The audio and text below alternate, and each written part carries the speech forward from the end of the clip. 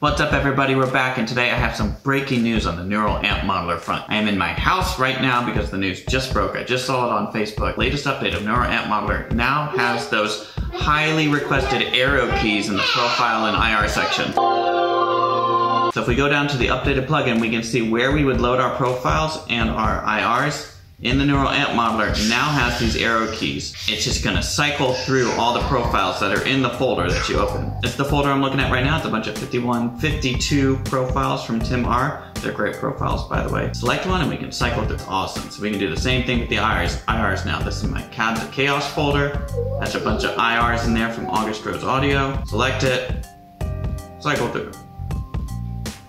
Awesome stuff. I know a lot of people were waiting on this, and this is kind of a game changer to the plugin where you can like cycle through profiles and get your tones versus trying to open up the window again and then selecting another one, which wasn't that hard to begin with, but this just makes things so much easier, especially when you're dealing with, I don't know, Arlington Audio has like, I don't know, 30, 70, 100 profiles.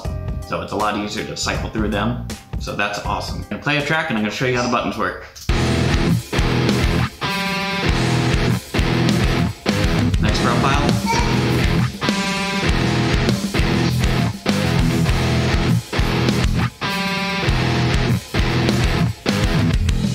That one's clean. You're not going to hear that one.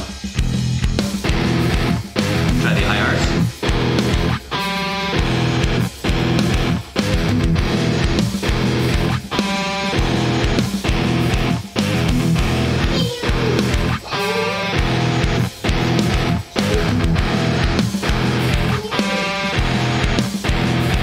So it's a simple thing, you get the idea, but it just makes the user experience so much better. So thank you to Steve for getting this in, and thank you all for watching this video.